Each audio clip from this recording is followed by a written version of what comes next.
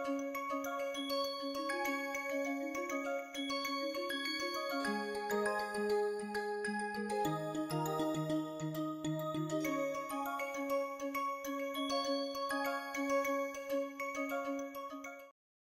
the previous class we have seen the ways in which we can liquefy hydrogen. What are the different challenges associated with liquefaction of hydrogen, how much is the energy associated with liquefaction, and we have also seen that what are the different cycles which are based on either pre-cooling or by means of expansion, expanded or expanding device which is being used. Now once we have liquid hydrogen, we have to store it in a container. So in this class we will see what are the hydrogen storage options when it is in the liquid state. Now the problems which are there when it comes to storing liquid hydrogen is, we know that this hydrogen has to be stored at 20 Kelvin, which is a very low temperature. We have already seen that it involves very high energy consumption when we liquefy it. At the same time the cost associated with liquefaction is also very high. Now once we are storing hydrogen which is at a very lower temperature, which is at 20 Kelvin, all the accessories, connecting components including tubings, pipes, valves, manifolds, all those must also be at that temperature. So a chilling process is essential for all the connecting components, and it is essential that all these accessories should be able to handle that low temperature. So they should be made to withstand such a low temperature without undergoing major mechanical changes in the process. At the same time, since the temperature involved are very low, on these storage components, on these walls, pipings, vents, icing should not take place because of the lower temperature. There should not be any condensation outside on the outer surface, icing should not take place because that will unnecessarily increase the pressure and force. So that should be as low as possible. At the same time, the another major challenge associated with storing in liquid hydrogen form is the boil off. Now this boil off is a process wherein the liquid hydrogen which has been stored in a storage container, tank or vessel, it evaporates subjected to several conditions that we will see. It evaporates, converts into gaseous hydrogen, increasing the pressure inside the storage vessel. So that increase of the pressure is known as pressure build up, and the process by which the liquid hydrogen converts or evaporates to gaseous hydrogen is known as boil off. Now this boil off is a major challenge because it not only results into loss of energy which we have fed in to liquefy hydrogen. So that is not only an energy loss, but at the same time it is the loss of hydrogen because of the evaporation that has to be released into the environment if it is not being used. So that itself is a loss of hydrogen. So energy loss, at the same time loss of hydrogen results because of the boil off. Now this boil off is in fact correlated with the thermal insulation. How well is the tank insulated? Because we have to stop any heat inflow from the surroundings into the storage vessel. The reason is we are storing hydrogen at 20 K and there is a very large temperature difference between the ambient and the temperature at which we store. So we have to use very good thermal insulation so as to prevent any heat inflow into the storage system. At the same time, the another reason for boil off could be ortho to para conversion. Now we have already studied in the previous class that this ortho to para conversion, it is a very slow process and it is essential that when it is stored in a storage vessel or tank, then this conversion should has already occurred. Reason, the ortho to para conversion is an exothermic process, and if it has been incomplete while we have liquefied hydrogen and still there is certain amount of ortho hydrogen remaining in the storage tank, that will finally convert into para hydrogen, releasing heat and that will evaporate the hydrogen, liquid hydrogen, into convert it into gaseous hydrogen, and that is highly undesirable.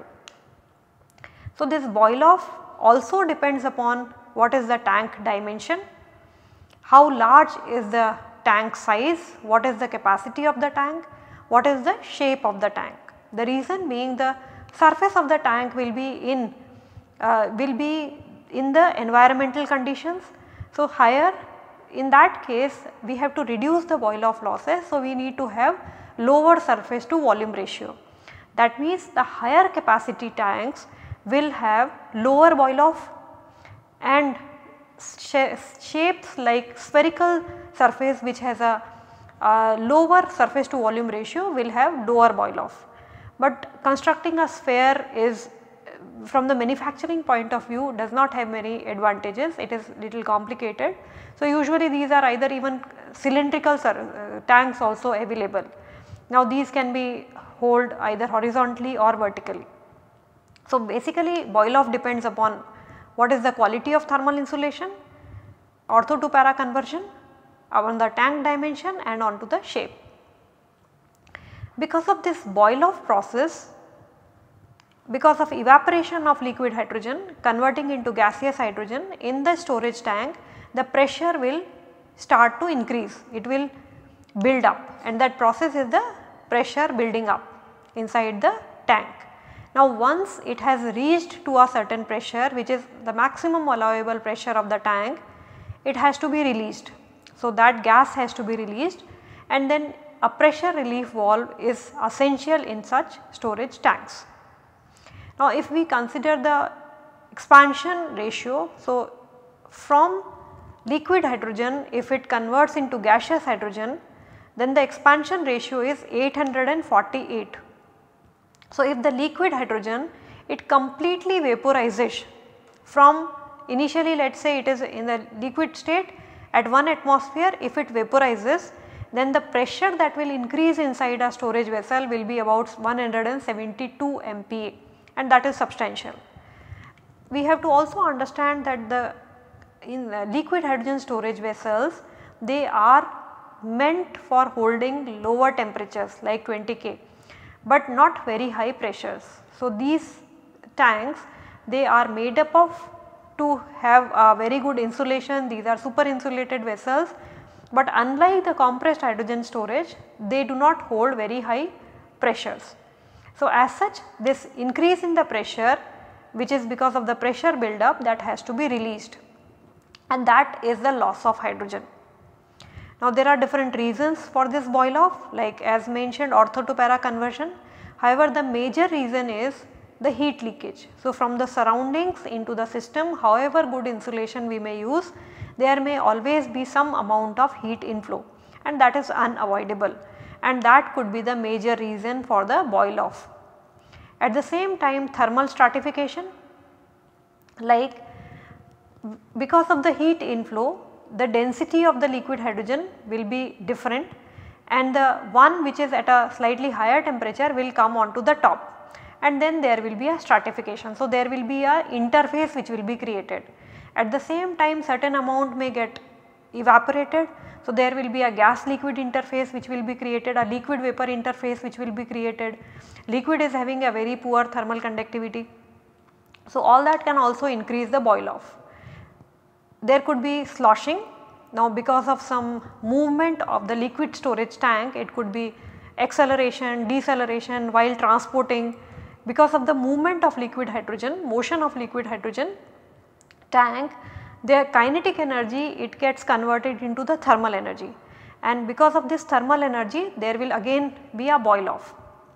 At the same time, if we are transferring liquid hydrogen from one tank to another tank, so from a tank which is at a higher pressure to a tank which is at lower pressure, usually like the main storage tank, and then we are filling another auxiliary storage tank, then during the transfer of liquid there could be a process which is known as flashing, that can also result into boil off. So, we have to consider the ways in which we can reduce this boil off, which is the major challenge when storing hydrogen in the liquid state. So, there can be ways in which we can reduce that. During liquefaction, we have to convert it into para-hydrogen. So, the equilibrium composition should be 99.8% of para-hydrogen at the liquefaction temperature. So, it should be an accelerated ortho to para conversion which needs to be done during liquefaction, and this can be achieved with the use of various oxide based catalyst. Another possibility is we can use larger tanks. Way is we have to use larger tanks. This is because the smaller surface to volume ratio, and that will result into lower heat inflow. So, we can have even spherical vessels that will again minimize the surface to volume ratio and reduce the boil off losses. There can be various heat losses that needs to be reduced in the process, like the design of the tank itself should be such that the heat inflow to the liquid hydrogen should be as low as possible, and this can be done that the conduction heat flow could be reduced by using a low conductivity material for the tank. We can have a vacuum insulation provided, in between the two tanks, that we will see the design of these tanks, and that vacuum will prevent the convective heat flow, and then we can include multi-layer insulation which faces the inner wall to reduce the radiation related heat losses. And important is that these should have very good insulation. So, we have to use super insulated vessels for hydrogen storage in the liquid form. At the same time, we can provide cryo cooling or passive cooling. We can have shielding using liquid nitrogen. So, in very large size tanks, a liquid nitrogen flow is maintained so as to reduce the heat inflow and maintain the outside temperature to a liquid nitrogen temperature. At the same time, like there are certain studies wherein they have shown that the losses which are there because of the boil off, that can be used in a metal hydride so as to use it for different applications. So, whatever hydrogen which is released after the pressure build up because of the boil off, that can be taken up by a metal hydride, and then that can be used for other applications. If the storage tank for liquid hydrogen storage and the place where liquefaction is being done, they are at the same location, then whatever is the loss of hydrogen, the boil off, the gaseous hydrogen which has to be released, then that can be again reliquefied, and then we can again store back into that liquid hydrogen tank. Also, it is proposed that the boil off which occurs or the hydrogen loss which has to be released, that can be used for various other applications. Now, there are materials requirement when we talk about liquid hydrogen storage.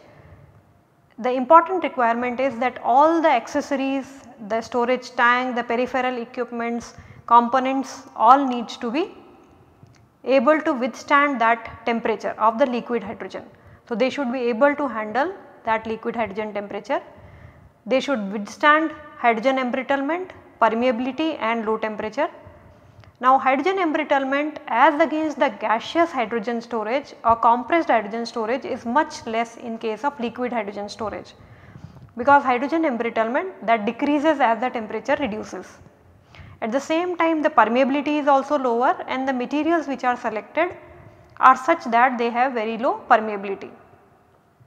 Important is there will be physical changes like thermal expansion and contraction subjected to pressure change. While filling the tank there will be a temperature change, or while emptying the tank there could be a temperature change. All that could lead to thermal expansion and contraction. So, the material which is used for manufacturing the liquid hydrogen tank or the other components, they should be able to handle this thermal expansion and contraction, these physical changes. Now, there are different components which are there other than the hydrogen storage tank. They should also have such characteristics, like the components which will be required while refueling of the tank is it will have a connection that will be connected to the refueling station or the refueling device. So, refueling connection, there will be fuel lines that will allow the fuel to flow through it. There will be fittings, cryogenic filling and return valve, fuel level indicator, there will be fuel limiter. There will be several components which will be there along with the storage vessel During operation there will be pressure regulation valve, heat exchanger and the return valve, and other safety components like the pressure relief valve and the boil off management system. So, all these components should also be able to handle liquid hydrogen temperature. Now, if we see the design of a liquid hydrogen tank, it is basically made up of two tanks, or it is two walls in the tank. So, an outer wall and an inner wall, and in between is the vacuum in such tanks. So, these are super insulated vessels. There are two walls with vacuum in between. Now, between the two walls, the outer wall and the inner wall, there are materials which are used. These are alumina coated polyester sheets or combined layer of aluminum foil and glass fiber.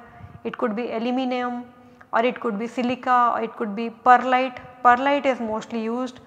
There could be multi-layer insulation which could be used, and all this is introduced into the vacuum region so as to reduce the radiation losses.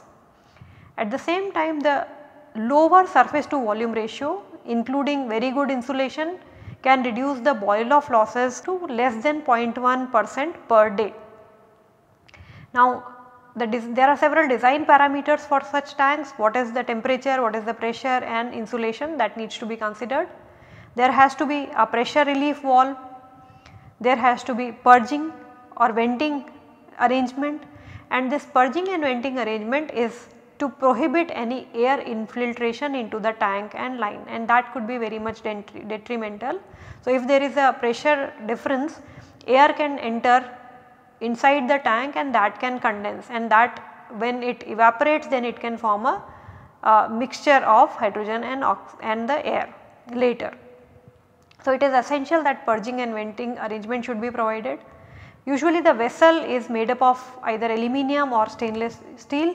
So, austenitic stainless steel is used, or it could be a fiber reinforced tank with metallic liner so as to hold the liquid hydrogen. And the passive insulation, it could be provided, that could be multi-layer spray on foam, it could be hollow glass microspheres, or it could be vacuum which has multi-layer of insulation, and that multi-layer of insulation should have very low thermal conductivity. Whatever is the boil off that takes place, or the gaseous hydrogen which is being formed in the tank because of the boil off losses, that has to be vent to the environment, or it can be recycled to the liquefier, or it can be used on site. Now, there is one more term which is used associated with the liquid hydrogen tanks is dormancy. This is defined as the length of time which it takes to start evaporation. So, in the entire process, when there is a heat inflow, initially the liquid hydrogen tank, that is a closed system. Now, with the flow of heat, certain amount of liquid hydrogen will evaporate to convert it into gaseous hydrogen. With time, this amount will increase because of the heat inflow, which is unexpected, undesirable in spite of being a super insulated vessel. Now, this increase in the gaseous hydrogen content will start to increase the pressure inside the storage tank. They are meant to have a certain maximum allowable pressure, beyond that they cannot hold. So, that increase in the pressure is known as pressure buildup. Thereafter, once it reaches to that pressure, the pressure relief valve vents off the gaseous hydrogen pressure from the inside the tank, and that time when this evaporation starts, the length of the time when it begins to evaporate, that is what is known as dormancy, and that should be as high as possible. So, if we look at the tank, then there are several other components we can see in the tank. There is a filling port, then we can see there is a liquid extraction port, gas extraction port, then there are filling line, there is a probe to check the level inside, then there is an inner vessel, there is insulation in between, there is an outer vessel, there is a suspension, and in between the tank is the liquid hydrogen which is being filled. There is a safety valve, shut off valve, there are heat exchanger, cooling water heat exchanger, reversing valve and electrical heater. So, if it is gaseous hydrogen which is being desired for the utility. If we see the global status, there are tanks available from very small size to very large size of liquid hydrogen storage. Like some of the representative examples are like the largest tank which is at NASA. So, that storage tank has a volume of 3800 meter cube, and that can store 270 tons of liquid hydrogen, that has an outer radii of 21 meter, and the pressure it can hold is 6.2 bar. So, as we have already seen, spherical tanks and larger capacity tanks have a lower evaporation rate. For this particular tank, the evaporation rate is 0.06%. Another tank which is at Kawasaki, this is having a volume of 540 meter cube, and it can store 38 tons of liquid hydrogen. One more tank which is coming up at NASA, that has a volume of 4732 meter cube, an outer diameter of 24 meters, and in evaporation rate that will be 0.048%. Similarly, another tank which is coming up at Kawasaki, that will have 11,200 meter cube of capacity, which could store 710 tons of liquid hydrogen, and it will have an outer diameter of 30 meters. Currently, if we see most of these ground based liquid hydrogen tanks, they have the insulation which is perlite or vacuum insulation. In the perlite and vacuum insulation, without, they do not have active shielding, and because of that there are boil off which are in the order of 1.1 to 5% per day. However, we can reduce this boil off losses to like of the order of 0.01 to 0.5% per day by using either multi-layer insulation or active shielding. In very large scale facilities, either we can use metal hydride for capturing that hydrogen which is released on boil off, or we can, if the tank is located at the same place where liquefaction is done, then it can be re-liquefied, or it can as such be used for various applications to reduce the boil off losses or the losses which are involved because of boil off. To summarize this part, we have seen in the various liquid hydrogen storage systems what are the major challenges associated with that. The major challenge being like boil off, if there is any heat input, or if the incomplete ortho to para conversion, that can also lead to an exothermic reaction. So, thermal management becomes very essential. These tanks which are designed for holding hydrogen, these are super insulated tanks, and they can store large quantities of hydrogen. They can be found in various capacity, from small to large capacity tanks are available. Thank you.